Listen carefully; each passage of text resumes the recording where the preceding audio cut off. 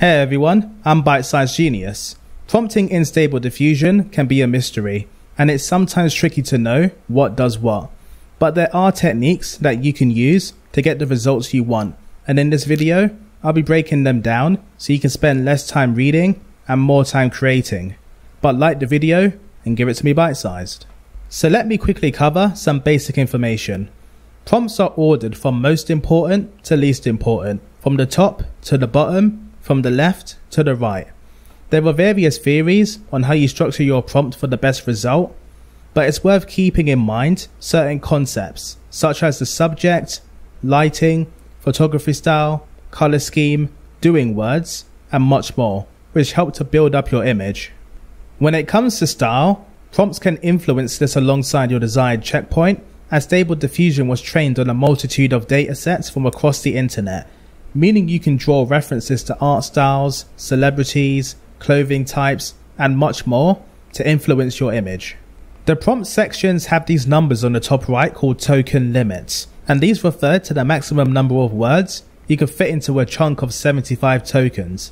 For example, if you had 100 tokens, then it will process 75 tokens and then 25 tokens independently into Stable Diffusion's UNet. This, in plain English, is how the AI language model breaks down and manipulates text for processing. The prompt box is where the magic happens. This is where you will describe, manipulate, and design your image through the text-to-image section, or alter images if you're using image-to-image in conjunction with your reference photo. You can put as much text as you like in here, but often it's better to keep things short and sweet so your prompts are easier to fix or refine as you make adjustments closer to your desired image. For example, let's type out medium shot of a woman with full lips, golden eyes, and a white crop top, long black hair, snowy weather, octane render. We can see that Stable Diffusion will attempt to generate its interpretation of that prompt, and this interpretation will change depending on the seed, image size, and other settings, which change the type of image generated from the same prompt.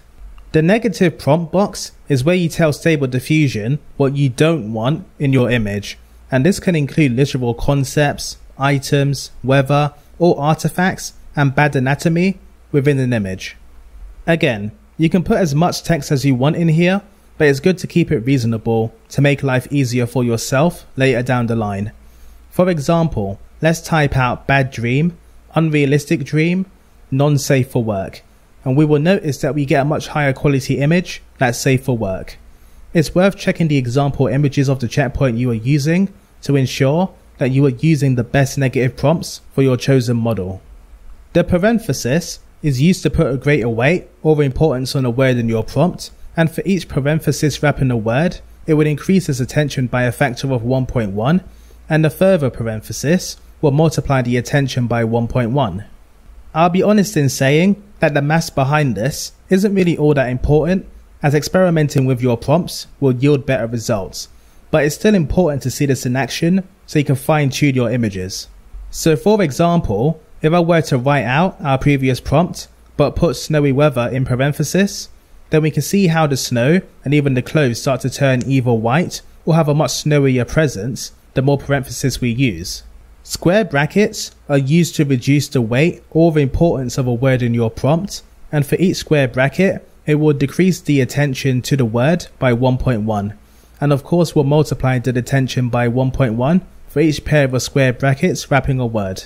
Again, it's better to experiment when it comes to fine-tuning your prompt, but by understanding what these functions do, you have another tool in your belt for fine-tuning images. So for example, if I were to write out our previous prompt, but put snowy weather in square brackets, then we can see how the snow is reduced, especially around the hair and the clothing, the more square brackets we use. Let's address prompt weighting. You can manipulate prompts to either add or remove weighting or importance from words within your prompts. And what this means in plain English is that you can control how much impact certain words have over others within your prompt, and words with greater impact will be visualized more strongly in your image. This is done by wrapping your word in a parenthesis, but we will now add both a colon and then a number, which can be a whole number or with decimal values. So for example, if I were to write out snowy weather with a variety of prompt weightings, we can see how the impact changes from no prompt weighting to a really high prompt weighting value.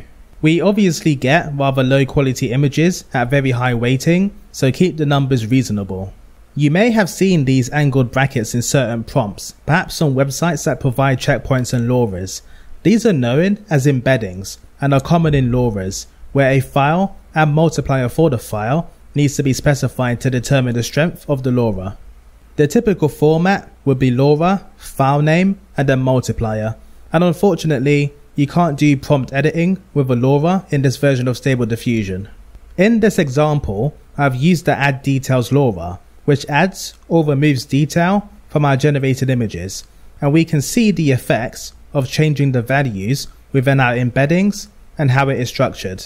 Now, prompt editing is a powerful way of controlling your generated images by swapping the prompts being used for generating an image during the generation.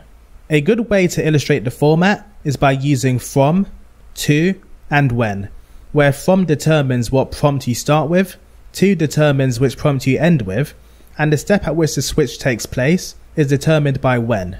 You can also do from and when with 2 colons in between to remove the prompt being specified after a fixed number of steps determined by when. And don't worry, I'll show you this in practice so you don't feel like you're in another maths class, but remember this key piece of information.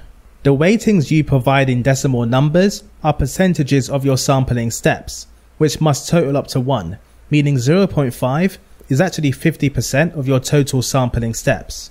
Anything that's a whole number above 1 will be the exact sampling step you want to specify, meaning a figure of 20 means stop or switch at sampling step 20.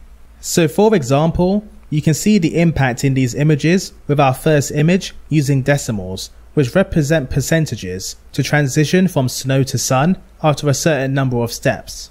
The second image uses whole numbers to represent the step for the transition based on the 30 steps we are using. And lastly, we can indicate at which step we should stop using the selected prompt snowy weather altogether. Now here's a cool trick. Using a backslash before a special character, such as a bracket or parenthesis, will turn that special character into ordinary text.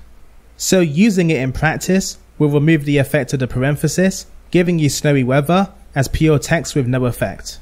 You can see it in action here, where we have the standard prompt snowy weather compared to snowy weather within the parenthesis, and then the literal parenthesis represented as text alongside our prompt. And you know it worked because the snow is less prominent. Now thinking back to the tokens which form chunks I described in the beginning, the break keyword in uppercase will fill the current chunks with padding characters, and adding more text after break will start a new chunk. I personally do not see any practical use for breaking up your chunks prematurely before hitting that 75 token limit, but if you wanted to achieve this, then this is your solution.